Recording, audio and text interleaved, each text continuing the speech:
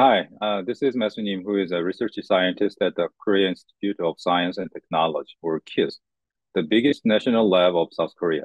I'm a professor at the Korean National University of Science and Technology, and also I have adjunct faculty position at the Gyeonggi University. It is my great pleasure to introduce my artificial vision researches as a good example of challenging researches which aim to address social problems. In particular, it is my tremendous honor to talk in this opportunity, which is in front of the gifted students like you. It is because I'm a beneficiary of the National Gifted Education System as a graduate of Gyeonggi Science High School, which is the very first science high school system of the Korea. I would like to emphasize that incredible amounts of societal supports have been made in your education and will be provided in your future career. This means that you would have some kind of obligation to pay back to your society. I hope that you could take your social responsibility seriously. So these are some examples of the educations I received in my past career, and also I was a faculty at the Henry Ford Health System in the United States, and also currently I'm working at the Korea Institute of Science and Technology as a researcher. So in order to make our researches, I got a lot of fund from the National Research Foundation of Korea. So I'd like to contribute to the society with my expertise. For example, in our country alone, 1 out of every 200 Korean is known to be visually impaired. The number of blind individuals around the world is bigger than Canadian population. And among those, about over 8 million people are identified to suffer from incurable blindness, including age-related macular degeneration and retinitis pigmentosa. As you may imagine, vision loss can be devastating, often significantly affecting one's quality of life, including independence. It is because vision accounts for around three-quarters of all sensory information. Also, our brain allocates a substantial portion to processing visual information. Due to this significant role of vision, there have been numerous attempts to restore sight. In the year of 1755, a French physician has made the very first attempt to artificial vision. He applied an electrical shock to the blind patient with this interesting gadget. In the human history, it was the very first use of the electricity to modulate the human physiological function. Artificial vision can be created by stimulating any of these four visual centers. Each of them has its own unique anatomical and functional features. Among those, we target the retina, where begins the vision, and which is also known as the approachable part of the brain. The retina is located at the back of the eye, and in the retina, rods and cones, which are photoreceptors collectively, they convert the light into electrochemical signals. And then bipolar cells and ganglion cells process those neural signals further to send those informations to the brain. However, other retina degenerative diseases, such as retinitis pigmentosa or age-related macular degeneration, they are known to primarily destroy light-sensing photoreceptor cells.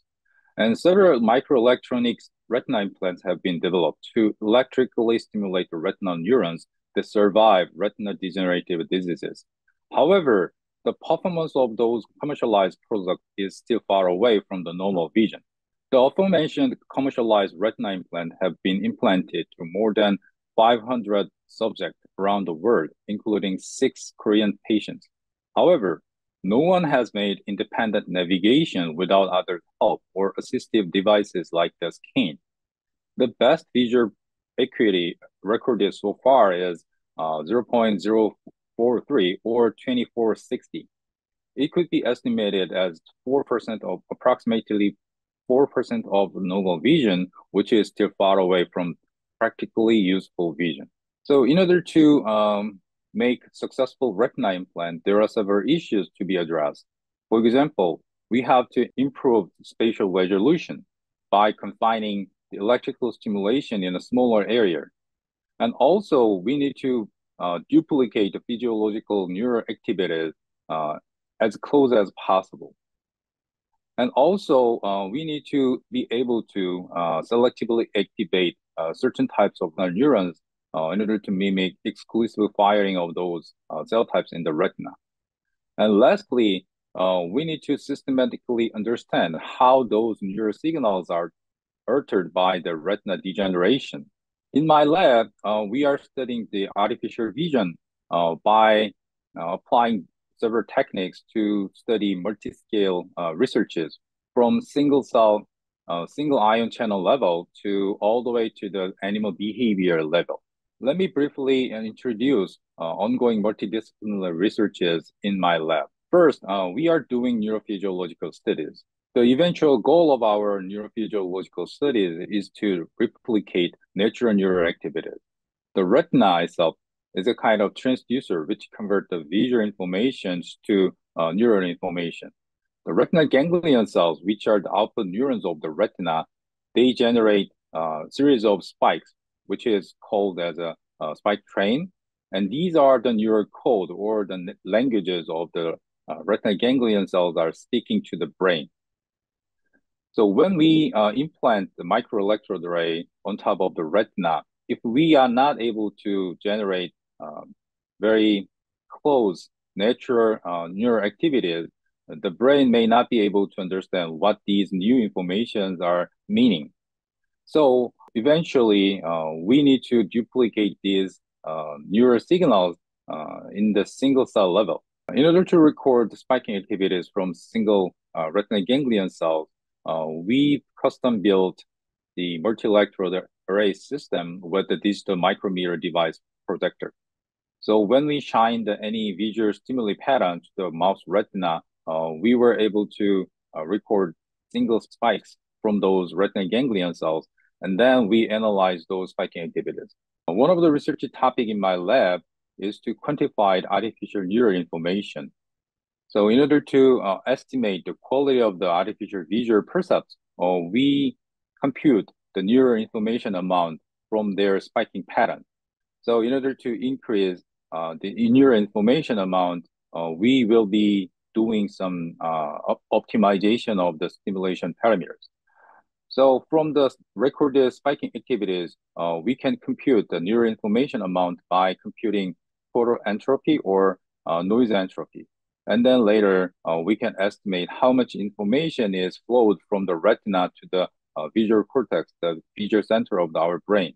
In order to duplicate the natural neural activities very closely, we need to better understand the fundamental characteristics of the single ion channels and receptors in the retina.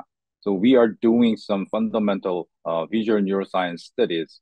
Another ongoing multidisciplinary research is the fabrication of the three-dimensional microelectrode arrays using semiconductor fabrication processes. So this is the SEM images or scan electron microscope images of fabricated three-dimensional microneedle electrode arrays in my lab. We are planning to implant these three-dimensional microelectrode array on top of the retina to stimulate those retinal ganglion cells and other types of retinal neurons to create artificial vision. And also, we are doing some machine learning studies or image processing studies. This is an example of what we are doing with the image processing techniques. So we are processing the outer images captured by the camera and then convert those images into an array of bright dots, so-called phosphines, like this. So in order to estimate how these artificial vision would be helpful in the blind individuals, we are using head-mount displays or monitors to simulate those artificial vision. And lastly, we are doing some behavior studies with the research animals. In the past, we have done a lot of animal behavior testings with mice, usually. However, in the future, we are planning to apply our technologies in non-human primates like monkeys, because it is a very critical step for clinical human trials. In the human, we have the macula, which is the central high visual acuity part of the retina. However, in the mouse or rats, they do not have macular structure in their retina. Non-human primates, they do have macular structure like a human retina. So nowadays, we are getting monkey eyeballs from our collaborators. As I introduced in the previous slides, we are doing a lot of multidisciplinary researches in my lab. And those multidisciplinary researches cannot be done in a single lab. So we are doing a lot of collaborations with other experts.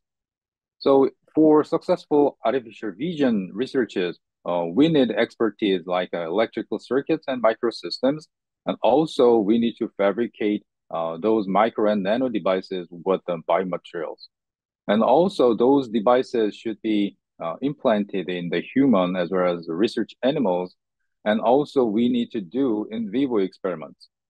And also later, we need to do some electrophysiological studies as well as computational neuroscience techniques for better understand how these artificially created neural informations can make useful artificial vision. And at the high level, those artificially created neural signals should be well perceived by the human subject. It's in the field of the cognitive neuroscience.